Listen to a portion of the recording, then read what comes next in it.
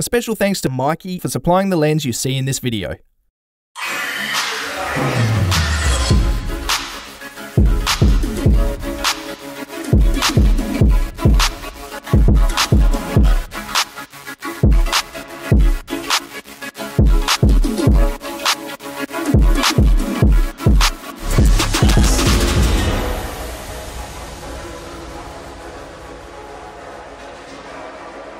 Today, Shane and Taylor are tag teaming a review for the Meikie 16mm T2.5 full-frame Cine lens. We have collected our thoughts and put it into one video.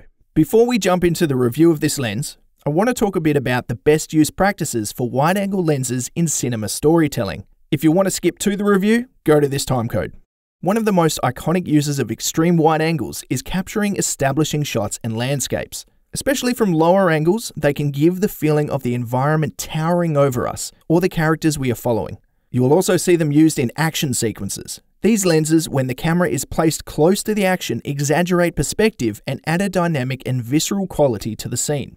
Extreme wide angles are also often used to evoke emotional vulnerability or paranoia. By positioning the camera close to a character's face, it can cause heavy, usually unflattering distortion, but also create a sense of intensity. And lastly, extreme wide angles are often used in long tracking shots. These shots often require intricate planning and precise execution. But by using a wide-angle lens, the camera can have a little wiggle room to navigate the complex environments, capturing all the action, often in a single take.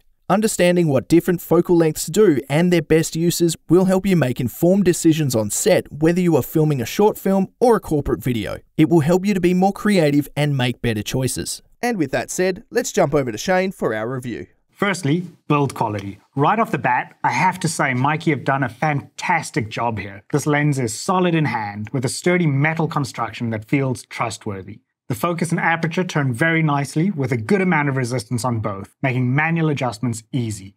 I will note that the focus ring has a 330-degree rotation, so many may prefer using a focus motor or follow focus. In terms of optical performance, this lens delivers. Wide open, it has great sharpness in a nice, not overly clinical way. It looks not too modern or too vintage either. It's a nice sharp in-between with just a touch of character that could probably get you good results in both narrative as well as corporate work. At T2.5, it's quite fast for a wide angle, and distortion and vignetting are minimal, even shooting on a full-frame camera. And that can actually be pretty rare, as this is where most affordable wide-angle lenses do tend to suffer. As for bokeh, you have to consider that at this focal length, it's hard not to have some level of focus on everything in frame, even if you're wide open. This means that you aren't getting a lot of strong subject separation, unless of course you're at close focus. Speaking of which, the minimum focus distance is 25 centimeters from the sensor, which can give you an attractive soft out-of-focus look to the bokeh, but given that it's a manual focus lens, we were a little bit disappointed that it didn't have some macro capabilities.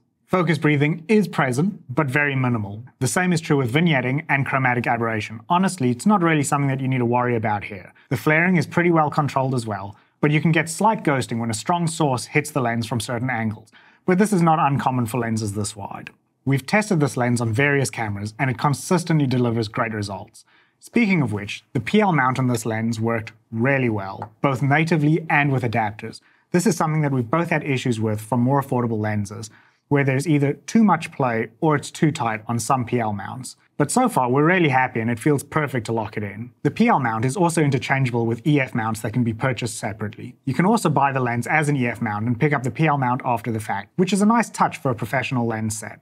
It also comes in various mirrorless mounts, but we do recommend grabbing PL or EF for manual cinema lenses because they're a little bit more versatile and widely adaptable in the long run, especially if you don't have any electronic communication between the lens and the camera. The lens sits on the wider side of Meikie's full-frame cinema set, but unlike the other lenses which have an 82mm filter thread, this one has the less common 86mm thread, and the outer diameter isn't a standard that can be easily adapted to 95mm clamp-on matte boxes either, which are our preference. They do offer the option of buying an adapter ring to help with mounting matte boxes, and we did buy one, it's on the lens now, and we found it to work, but it's not a perfect solution. Once screwed onto the lens, there's a gap at the front that allows you to keep using the original lens cap. The cap fits okay, but it makes me feel a little bit anxious. There's not a lot of lens remaining for the cap to stay gripped onto. This also means that matte boxes clamp onto the lens with quite a bit more lens sticking into the matte box than you would normally have. Now, this does mean that the lens now works with the tilter and small rig 95mm clamp-on matte boxes with their variable ND filters and without vignetting, which there was if you tried mounting them using just an 86 to 95mm adapter ring. But if you're not careful, you can now push the lens too deep into the matte box, which interferes with the movement of the ND filters as you adjust them. But with that said, the adapter ring does technically do what it says on the tin, but personally, I'd have preferred to have the ring cover the whole way to the edge, even if this means having to get a new lens cap. Something else worth considering when talking about ND filters for this lens is that Meike do make their own PL mount adapter with a variable ND filter built right in, which minimizes the potential for vignetting or ghosting compared to trying to use front-mounted filters. We've had a look at that adapter on our channel before and thought the results were pretty great. You can check out our comparison video via the link in the description of this video. Overall, we don't really have anything negative to say about this lens on its own. It's just a really solid wide angle that seems to get a lot right in terms of both the image it produces and the build quality itself. If you're looking at getting an affordable PL mount wide angle, it's a great option and we highly recommend it. We've put a link in the description to where you can buy it online, and if you have any questions, do leave them in the comments. Otherwise, you can follow us via the social links below, and we'll see you next time.